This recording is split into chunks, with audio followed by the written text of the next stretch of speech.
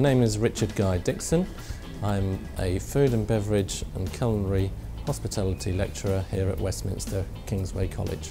I would say you need to gain a little bit of experience and exposure to the front of house operations, so in a waiting or a bar capacity, something along those lines. Doesn't matter whether or not it's in a top standard establishment or in a local cafe, but just to get a little bit of exposure and understanding of the industry.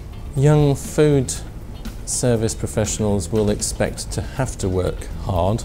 The best bit of careers advice that I have been given is to get out there and experience some of the food and beverage aspects within the industry. I'm looking for them to be well groomed, quite well spoken, confident, a very, very good appearance, and enthusiastic.